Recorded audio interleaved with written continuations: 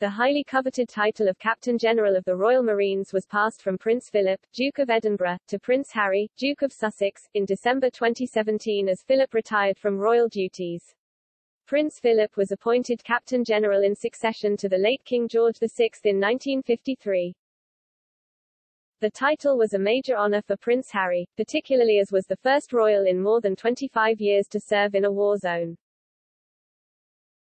Harry spent 10 years in the armed forces, serving in Afghanistan as an Apache helicopter pilot. When he announced he would be leaving the army in 2015, the prince said his time in the military would stay with me for the rest of my life. In 2020, however, Prince Harry and his wife, Meghan Markle, Duchess of Sussex, decided to leave their lives as working royals and make a private life for themselves in America. Consequently, Harry was stripped of his title of Captain General of the Royal Marines, a decision which was said to be a huge blow for the 36-year-old. So who might be the new Captain General? Rumors are rife that Anne, Princess Royal, will be the new Captain General. If her appointment is confirmed, Princess Anne, 69, would become the first female Captain General in history. Prince Philip and the Queen's only daughter is well known for being one of the hardest working members of the royal family. The role of Captain General of the Royal Marines is the ceremonial head of the Royal Marines, whereas the Commandant General role is the professional head, which comes with the rank Major General. Other possible royals who may take over the title include Prince William, Duke of Cambridge and Prince Edward, Earl of Wessex. Royal expert Charlie Langston commented on the Duke of Sussex's loss of his treasured title.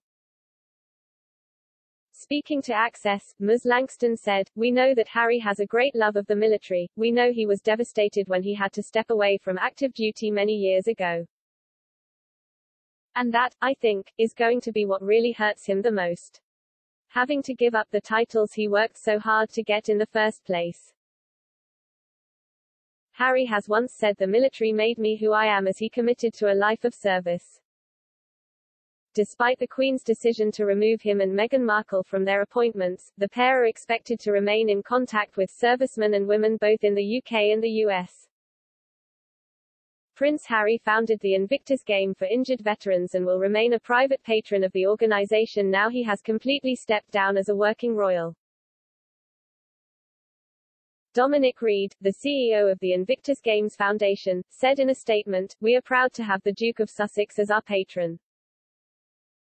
The Invictus Games was founded by him, it has been built on his ideas and he remains fully committed to both the Games and to the Invictus Games Foundation." His military service and experience, combined with his genuine compassion and understanding for those who serve their countries, has raised awareness of wounded, injured and sick service personnel and the role they continue to play in society. His work has had an extraordinary impact on the way in which disability, service, and mental health is viewed around the world. And he has been instrumental in changing the lives of many.